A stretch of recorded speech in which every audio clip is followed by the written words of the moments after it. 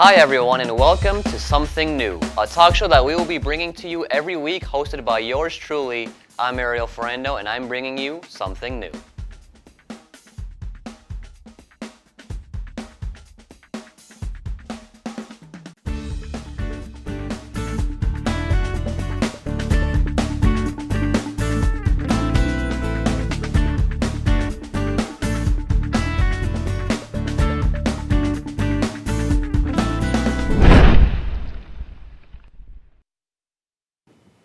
Today we are here talking to the director of the Performing Arts Academy, Miss Lister. How are you, Miss Lister? Great, Ariel. Thanks for having me. So what is the Performing Arts Academy about? What does it teach you?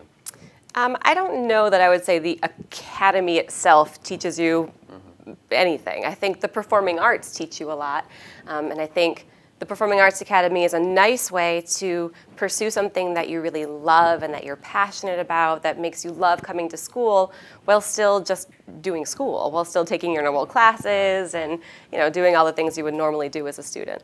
Awesome. And what do you feel the Academy offers to MHS? To the school overall, gosh, I mean, I suppose it depends on if you're talking about students or if you're talking about the community or the teachers. Right. I think for students, it allows a lot of connections to, like I said, their passions, but also to potential careers and to local artists and even national artists. And then I think for teachers, it offers students who statistically have better attendance. So if you're in the arts, you have better attendance usually. You know how to focus, you know how to receive constructive criticism, you know how to persevere at something and work it through to the end. So I think it teaches students a lot of skills that teachers value, which is kind of nice. And I think for the community, it's kind of obvious, right? So we put on shows and we open up our doors to the community a lot. We try to get out into the community. I know my acting class is going to go and work with some sixth graders and do some workshops and stuff, and then we're going to have an end of the year showcase and bring parents in. We're performing some student-written pieces, which is kind of neat. So even for people who are behind the scenes, they still get to sort of see their stuff in action. So I think it offers a lot of things to a lot of different people. All right, thank you. And do you think there will be any changes to the Academy next year? Oh, sure, yeah. I mean, this was our first year, so we were trying to figure everything out. And I taught in the Medical Careers Academy the year before this, so I knew a little bit about how it worked. But next year, we have a lot of plans for student leadership within the Academy, which is great. More plans for events, for some more connections outside of the school. Yeah, I don't know. I mean, I think we're going to continue to broaden the performances that we bring to the community as well. And yeah, I think some of the same, but bigger. Probably some more core classes as well. Okay, awesome. Do you think that this academy will be important to the students or even staff?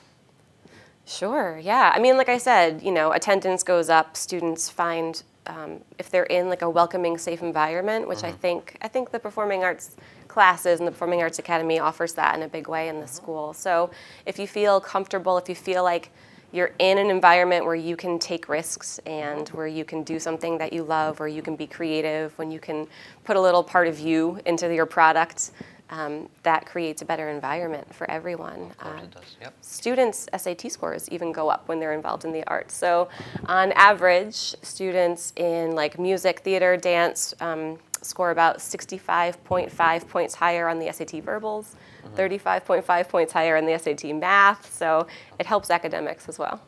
Awesome, thank you. Yeah.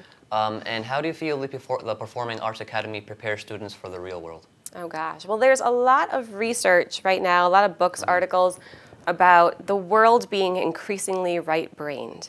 Right. So a lot of the things that we do in school are kind of left-brained. They're kind of make sure you get the right answer. Here's the problem for you, you solve it, I'll tell you if you're right or wrong. But the world is increasingly not like that. It's increasingly diverse, it's increasingly messy, it's increasingly, here's a problem, we have no idea what the answer is, right? So you've got to learn how to be creative and think outside the box. You have to learn how to focus and persevere. You have to learn how to communicate verbally, non-verbally. You have to learn how to have confidence and have poise and build relationships with people. And these are all things that I think we foster a lot. And it's so neat when I see students coming out of the performing arts after 4 years of doing it and just how much they've changed and how much poise they have. And I think it offers a lot in terms of that. All right, thank you. Sure. And why would you recommend this academy to students who are thinking about choosing a new academy? Oh, well, I'd like to take this opportunity to clear up a couple misconceptions about the Performing Arts Academy, actually. Right. Yeah, go ahead. So one misconception is that this is only for performers. I have a student who's going to take my acting class next year who has absolutely no interest in being on stage or in front of a camera, but is very interested in writing and directing, and this is a chance for the student to get involved in the performing arts behind the camera. And I think a lot of times that's the student that we want and need in the Performing Arts Academy. We need someone running the lights. We need someone who knows how to produce sound and knows how to mix music and take something that already exists and change it in a creative way. So one misconception is that you have to want to be on stage, and you don't. And there are lots of opportunities to involve yourself in all of those without being on stage. And I think another misconception is that this is only for students who want a career in the performing arts. So we're actually, I think this year, we were the only academy that offered an academy AP level class. But generally speaking, most of our students don't want to pursue performing arts. They're not going to go to college for it. Many of them are, but more than half of them are not. And I think it just allows you to learn in a way that maybe is a little more interesting for you. Learn in a way that you're going to be a little bit more passionate about.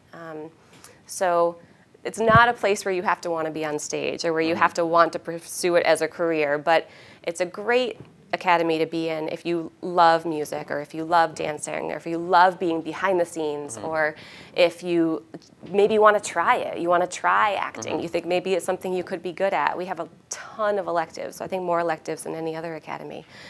So you get priority on electives like acting or audio production or hair and makeup or stage tech or any of those things. So yeah, so all that. So those students who might not want to perform, what exactly can they learn from the academy?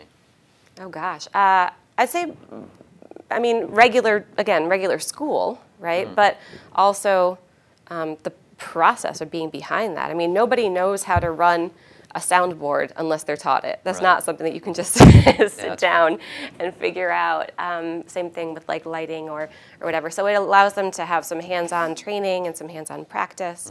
But those are generally students that just have to come and talk to me and say, hey, I want to do this. And we have so many opportunities for it. So it's really easy for me to kind of slide them into a job shadow role or some kind of training and stuff. It's great. All right.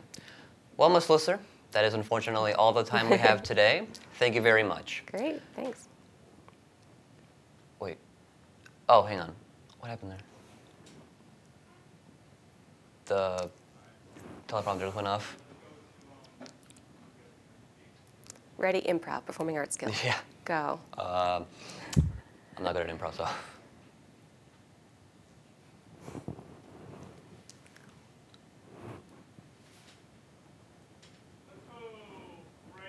From where?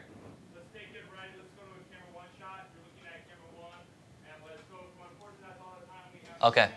Thanks for coming. Tune in next time for the next episode of Something New. All right. Looking at Ms. Lister, then turn towards the camera. Oh, okay. And 3, 2, 1. Unfortunately, that is all the time we have today. Thank you for coming in and... I'm going to do it one more time. Can I just go? Yeah.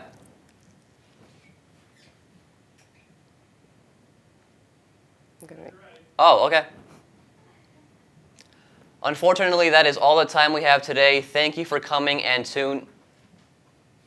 Oh my God. Yeah, I keep thinking it's something else. You could say it in unison if you want. Unfortunately, that is all the time we have today. Thank you for coming and tune in next time for the next episode of Something New.